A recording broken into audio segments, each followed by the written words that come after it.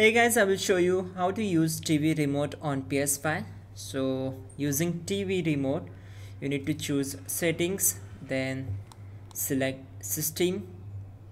Now once we are here, we need to choose HDMI. On the right side you will get multiple options. So firstly, we need to enable power off link option.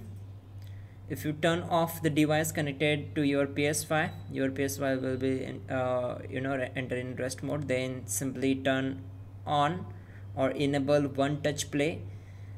So this will, if you turn on your PS5, the connected device will also turn on, for example TV and TV remotes, and switch its input to the PS5. So turn it on and simply enable HDMI device link.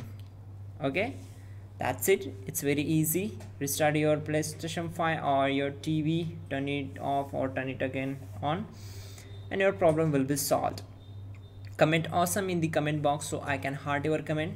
Like the video, please do subscribe the channel, and you're good to go.